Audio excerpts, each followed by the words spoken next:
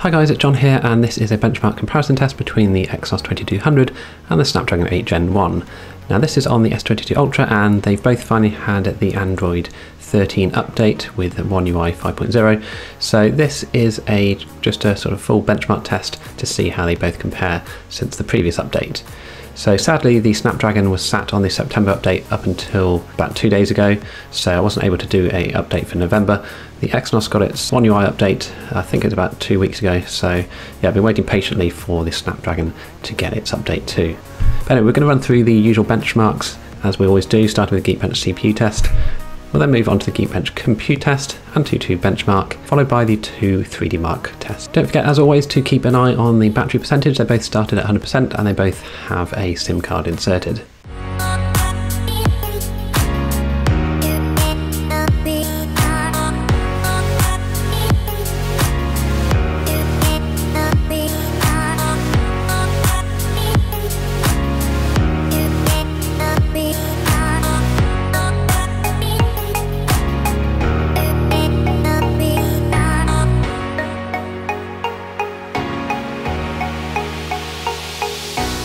Okay, so here we are with the GeekBench CPU results, and you can see there's not really a huge difference compared to the September update running on Android 12, and it's a bit sad to see, I guess, in that sense, but yeah, there's basically neither here nor there a decrease on both on the single core, a slight increase on the Exynos multi-core, along with the similar decrease in the Snapdragon's multi-core. Temperature-wise, both around the same, between 30 and 34 at the final tests, so nothing really too exciting there for the GeekBench CPU results. Let's move on to the compute test and see how they both compare.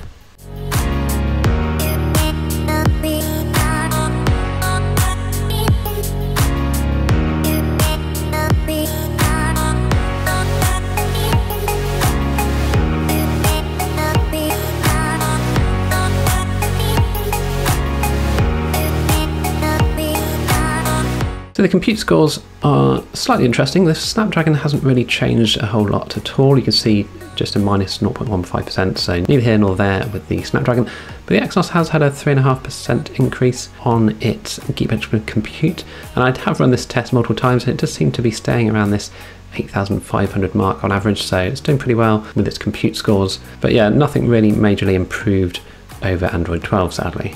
Let's move on to the AnTuTu Benchmark now, and we'll see if there's any differences in there.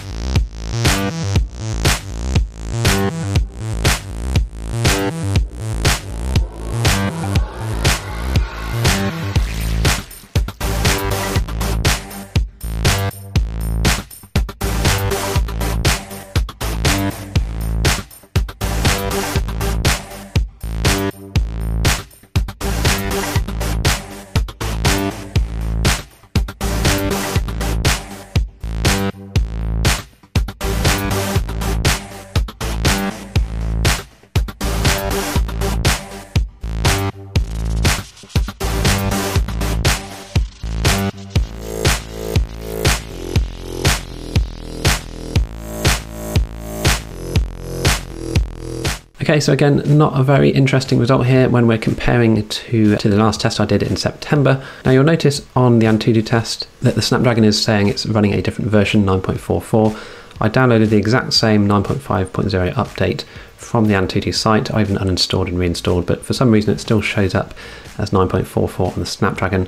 It's a bit odd, but they are both running the latest version, which is 9.5.0. So here are the results, and you can see, again, nothing very interesting here. There hasn't been any major improvements in performance compared to Android 12. Again, just a meaningless sort of 1% here or there increase or decrease on both, with the Snapdragon still comfortably winning.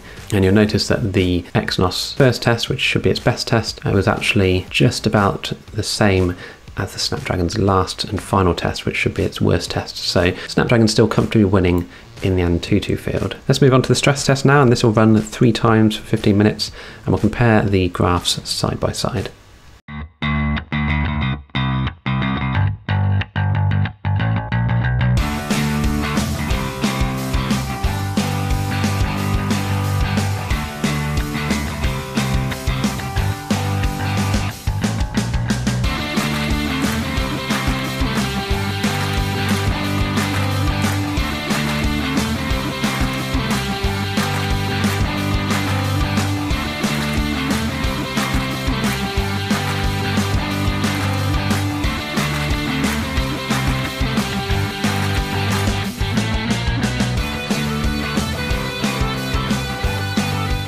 Okay, so here we are, we have the September update down at the bottom, and it's quite interesting differences here in the stress test when we compare it to the November update. So something to just keep in mind is the CPU cores clock here.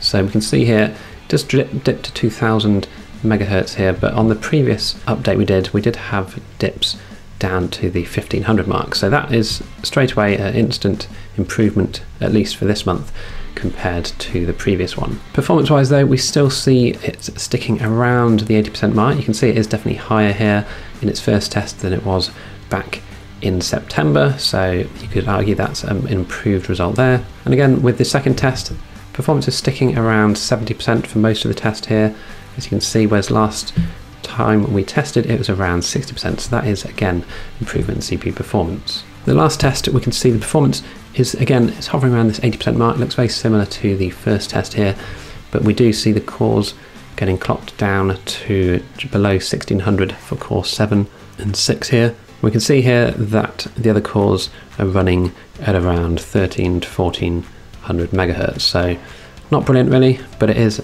a very similar picture to what we saw here in the September update. It's just that we started at about 1900 and then we went back down to 1600, so it's kind of, it is better, but it's very similar to the September update. So let's have a look at the Snapdragon, and this is always a very messy one, and it's very hard to sort of pinpoint exactly what's happening, but I'd say overall that the performance is possibly a tiny bit worse on this November update. We see a lot more dipping down here to the 50% mark, whereas before we didn't get anywhere near that in the first test at least.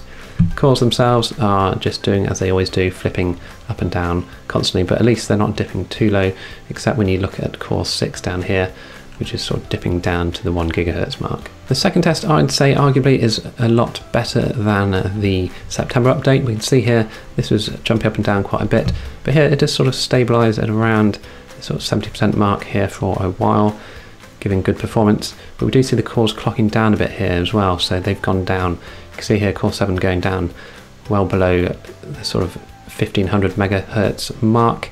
So yeah, it's doing some clocking here. We have got the Thermal Guardian enabled, don't forget, but it doesn't seem to have been helping in this case at least. And the third and final test, performance again seems to be a bit worse than it was in the September update. September we had lots of peaks up to nearly 100, which is nice to see, but here we're only peaking to 100 once, whereas the other high peaks are just to 80, and that's only happening about 3 or 4 times where it actually just goes above 80. So I'd say a bit worse overall there for the Snapdragon, as well as we saw with the Exynos. So nothing really too exciting there with the Android 13 update. So let's move on now to the wildlife test and see how they do in the extreme test there.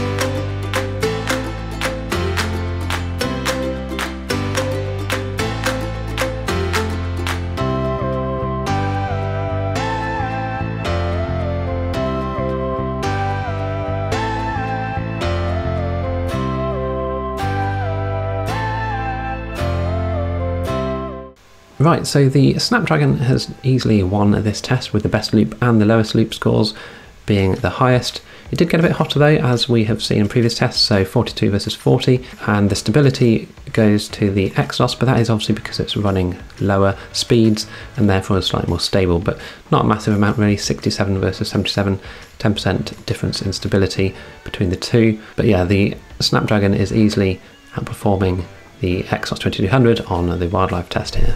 We'll move on to the Sling Shot Extreme test as well and see how they both do there.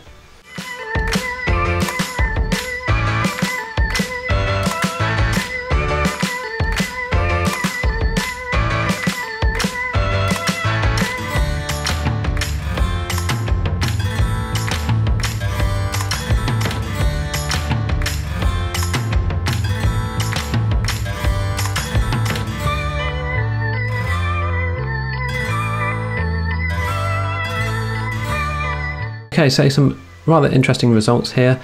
The Exynos has won the first graphics test here with a score of 65.7, and then we see the usual win graphics test part 2 as it has been previously for the Snapdragon, but it also then takes over on the physics test part 1, so a score of 70 versus 68 there for the Snapdragon. The physics test 2 and 3 both go back to the Exynos though, as we have seen in previous tests, but overall both have performed, about the same as last month, with the Exynos 2200 performing a lot worse with a -4% compared to the -1.8% on the Snapdragon. So there we have it. Nothing too interesting there to report between either phone. They have both sort of stuck around the same performance-wise. Now they have both been factory reset after the Android 13 update, so I tried to make this as fair as possible. And yeah, there's not really much to say, but it doesn't look like there's much more performance coming out or being squeezed out just yet, at least with the One UI 5 update. Now I have seen quite a few bugs on the Exynos, as I do use that as my daily phone, but there was another update for the November patch which does seem to have fixed that and made it a bit more stable, so time will tell whether they can get any more life out of these two phones before the S23 comes out. Hopefully they can, but it does always seem to be this thing where we sort of have to wait nearly 12 months for the phones to reach their optimal performance. It is worth pointing out again that the battery life on the Exynos is still much better than the Snapdragon. You see here that they ended on 43% on the Exynos versus 32% on the Snapdragon, so that's 11% more battery on the Exynos after all those tests. So battery wise, the Exynos is still the phone to go for. Performance wise as well, I mean, are you going to notice these things day to day? Probably not, unless you have them side by side like this. So I'm not trying to say to get one or the other, but either phone will be absolutely fine. Now I'm going to be doing a gaming test now that these have both been upgraded. I think we've waited long enough for the Exynos 2200 to be supporting games, so it'll be a good comparison to test gaming performance in both of these phones. So don't forget to like and subscribe so that you'll be notified when that video comes out. If you have any comments at all, do leave them down below and I'll do my best to answer them. Thanks again for watching, and I'll see you in the next video.